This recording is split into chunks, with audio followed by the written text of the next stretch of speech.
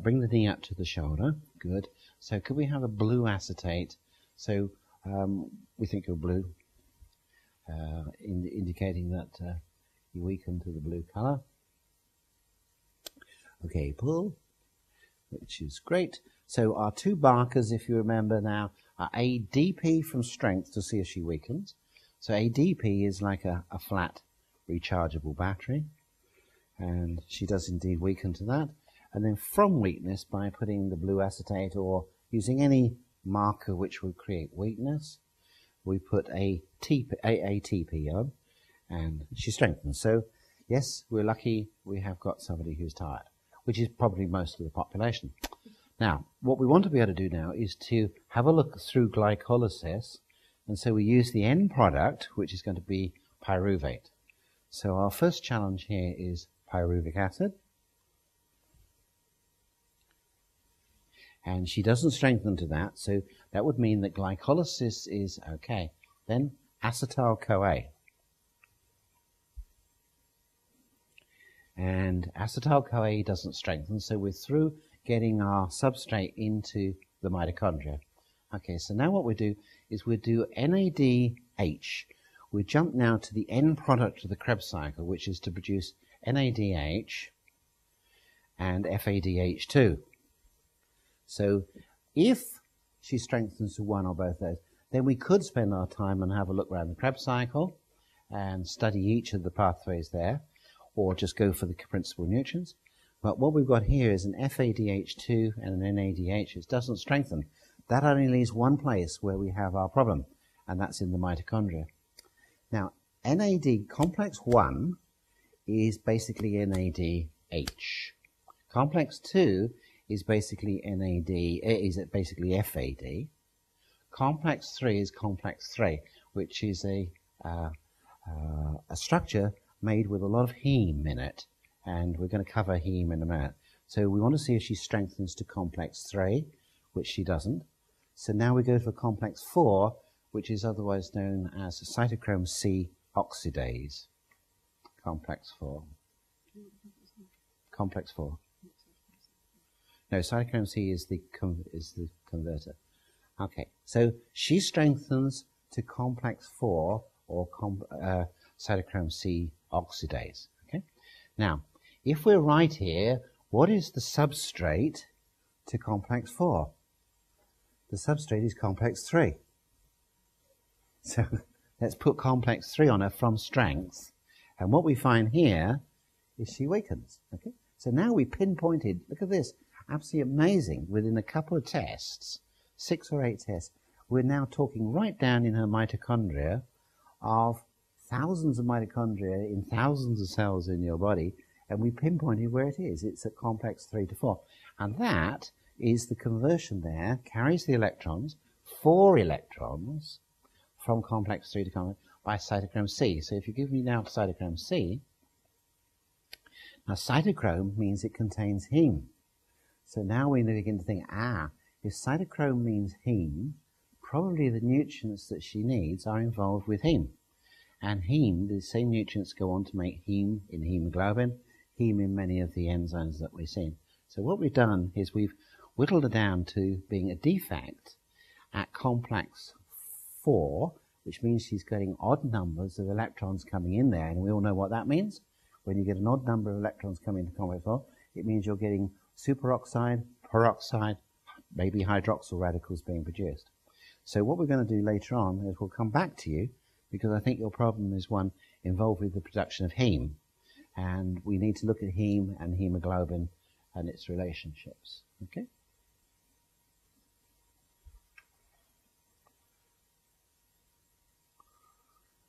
Right, so basically what we did in the process, we did the 2 markers for energy, which was ADP. Does she weaken to ADP? Does she strengthen to ATP? Okay, you're all happy with that. That's how you would tell whether a person has got an energy problem. You could then work from ADP in weakness and find out what strengthens, like pyruvate, or from any marker, like the blue acetate or any weak muscle. So what I did is I worked from ADP, and then we saw whether she strengthened to pyruvate. No. Does she strengthen to acetyl-CoA? No. Does she strengthen to NADH, the end substance of the Krebs cycle? No. Does she strengthen to FADH2, the end cycle of the Krebs cycle, end part of it? No. Therefore, it has to be the third part, the electron transport. So we tested her with complex 1, which we've already done, was NAD. Complex 2 is FADH2. Complex 3, which is made of heme, and complex 4, cytochrome C oxidase. So we're able to find that she's strengthened to complex 4. That means where she can't get to. That's where the problem. So the conversion of the electrons, the carrying of the electrons from complex 3 to 4 needs an enzyme called cytochrome C. And because it's called cytochrome, it contains heme. So we need to learn about heme, because if we don't learn about heme, we won't know the major components of what the build-up, what the nutrients are, which are going to challenge her with. So this was the process that we went through. So we did that beautifully. Okay, so we'll come back to her and find out the answer to this a little later on. So we're now going to look at hypoxia, which means a lack or low level of oxygen. It does not mean anoxia, which means no oxygen. It's well known that you can live for many, many weeks with no food. Maybe 6 weeks, maybe 8 weeks. Some of us could probably live longer. But you can only live about a week with no water. Okay? Maybe less. It depends on the weather, doesn't it? If we have weather like last week, we could probably only live a couple of days with that sort of temperature and no water intake. But we can only live for 4 minutes with no oxygen. So the ultimate nutrient, in other words, that the body needs is oxygen. So in the event of a coronary heart disease, a myocardial infarct, or a stroke, or an accident, we've got to get oxygen into that person. So we have to have resuscitation very quick. Because the longer we go on with lack of oxygen, the more damage occurs. And the damage primarily is not so much the asphyxia, lack of oxygen, it's the buildup of free radicals or oxidated reactive oxygen species, which do a lot of damage, particularly in the brain. Because the brain is largely made of unsaturated oils, they go rancid extremely quickly. So the danger is of getting hypoxia or a lack of oxygen, which stimulates the production of reactive oxygen species. So hypoxia is a problem to almost everybody. And we used an oximeter, which is a very simple little machine that you can buy off Amazon, on the thumbnail, which measures the quantity of oxygen in the capillaries in there. But I've never yet found anybody who's shown to 100%. A lot of people show to 97, 98. But what the books seem to indicate, it's only really a problem when the level of oxygen drops right down. And if that could be in the 80s. I have one patient who came in on the early 80s, and she was actually on a ventilated machine, so she actually had a puff of oxygen and it went straight back up. But the majority of us is sort of 96, 97. But we don't show to being severe hypoxia, although we don't show to be being particularly well. And the critical thing is when somebody shows to hypoxia with our muscle testing, particularly if they strengthen to oxygen, we've got to try and forget about the blood and the lungs. This is the route through the lungs of getting the oxygen to the blood, and the blood is the transporter to get it to the cell, but it's where it's working, where it's used in the mitochondria. So when a person strengthens to oxygen, we know that they're hypoxic. But it's where are they hypoxic, and the answer is in the mitochondria. So this is why you may have 96, 97% on the blood test with the oximeters, but be in an acute hypoxic situation in the cells, because you can't get the oxygen out of the hemoglobin and into the tissue in sufficient amounts, because it has to cross the membrane of the red cell, it has to cross the membranes and the cells of the blood capillaries, it then has to cross the membrane of the cell it's going to go into, and then it's got to cross the mitochondrial membranes to get into the mitochondria. It's quite a long transport mechanism.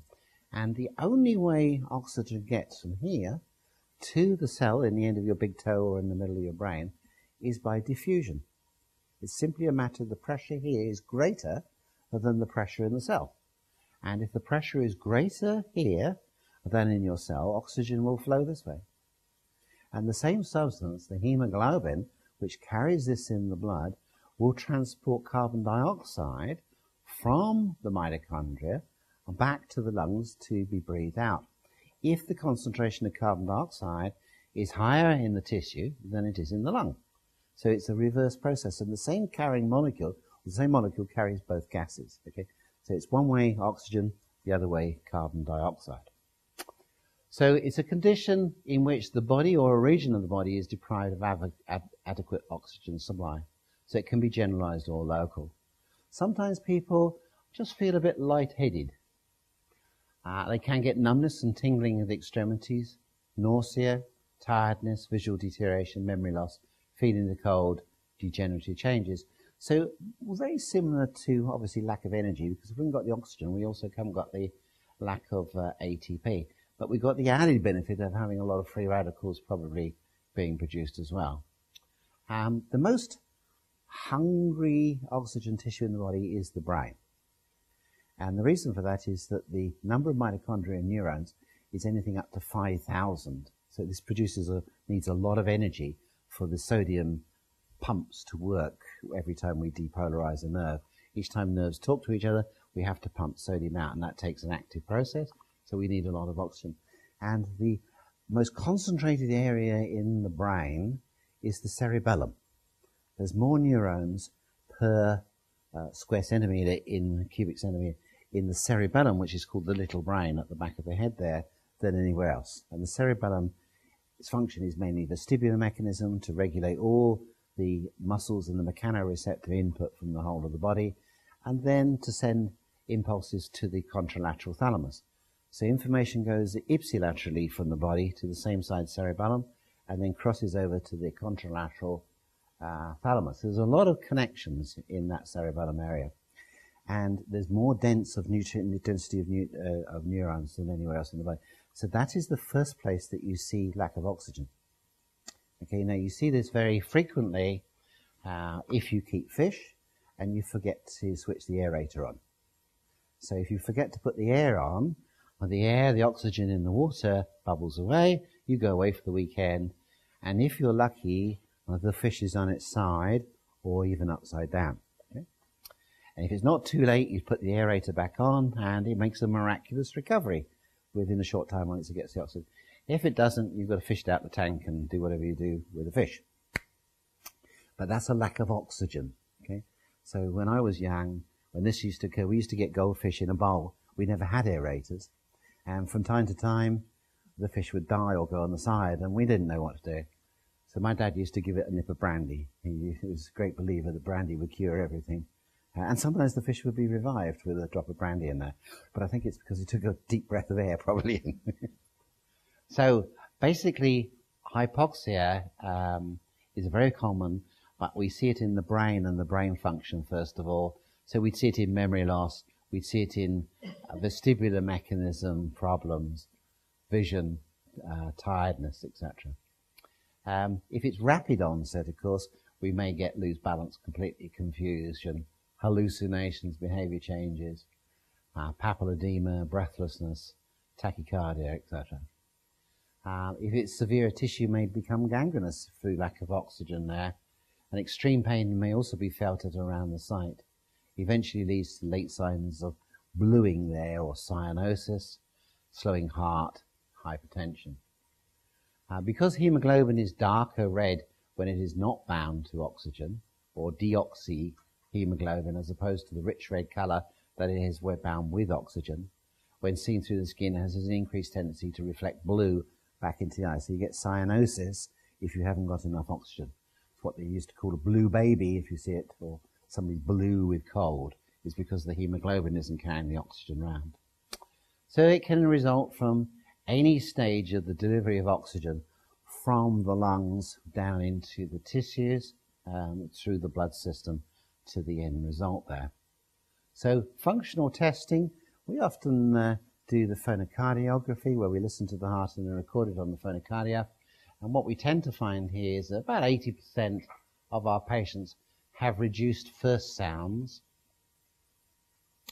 and the majority of where the first sound should be twice the size of the second sound, or 2.5 times, the majority of these cases correspond to hypoxia or lack of oxygen.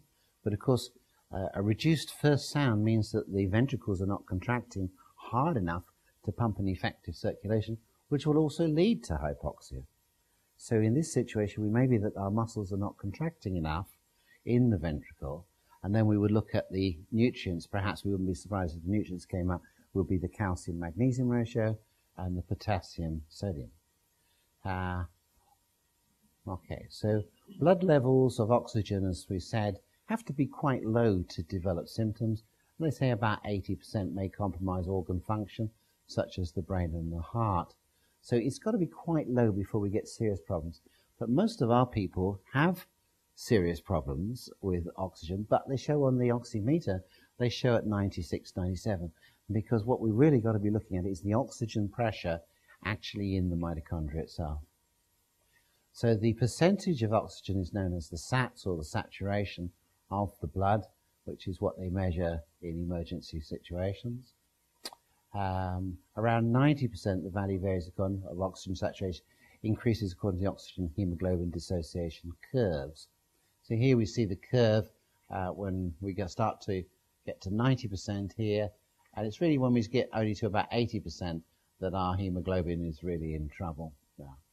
So the pulse oximeter, which you can buy, is quite a good general sort of measurement, but don't rely upon it as what's happening actually in the cell.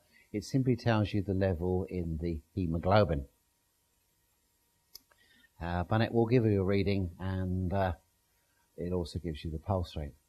So functional testing for someone who's hypoxia might be that the patient comes in with all muscles weak on testing.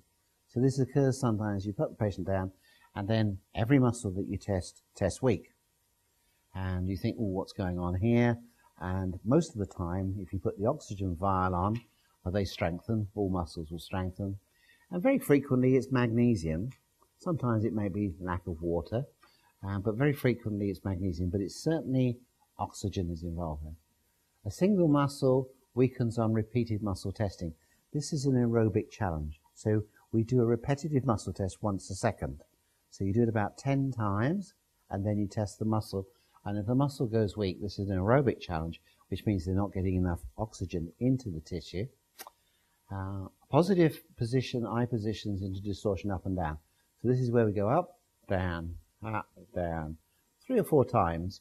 And if this weakens the person, this may again indicate, using the eyes into distortion, a lack of oxygen. A weak muscle strengthens, of course, to oxygen. We use O2 in a vial. Some people actually have a little cylinder of oxygen and measure it by giving the person a whiff of oxygen. But we use the vial of the oxygen there.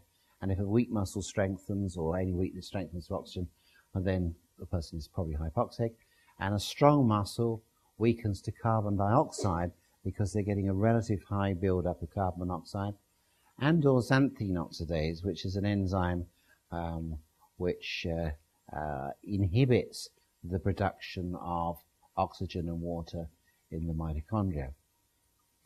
So patient protocol basically for hypoxia would weakness strengthens, or a strong muscle weakens to the hypoxic eye positions up and down, confirm using the oxygen vial to strengthen, and then challenge with the 3 following compounds. So the first compound would be phospholipids. So phospholipids are the membranes that allow the oxygen to get across the alveolar, across the blood vessel walls, into the red corpuscles, and then out of the red corpuscles, out of the capillaries, and into the tissue, across the membrane of the tissue itself that needs it, and then across the membrane of the mitochondria. So we need fatty acids to do that, and these fatty acids are both saturated and unsaturated. So the person may then show to evening primrose, black currant seed borage, or any of the culinary oils here. When we look at hemoglobin, which we'll do in a minute, we'll look at ALA, PBG, uroporphinogen, coproporphinogen, and protoporphinogen. These are the in-between substances of making heme. And when we're in the mitochondria itself, we test them for coenzyme Q10 to transport the electrons from complex 1, 2 to number 3. So these will be the following three things you test. So the quick way of getting into a person's hypoxic, do they strengthen to oxygen? If they do, test them with the phospholipids, test them with hemoglobin, test them with CoQ10. So that gives you the sort of three areas very quickly. So just as in brief, oxygen in the air has to get into the red cell, has to get to the tissue, has to get to the mitochondria of the tissue, and in one route it has to cross all these membranes. And all these membranes are made of oils. So if we haven't got the right balance of oils, that we've got too many trans fats in there, too much hydrogenated vegetable oils, and rancid oils, oxidized oils, oils that have gone off, this wouldn't be good at all.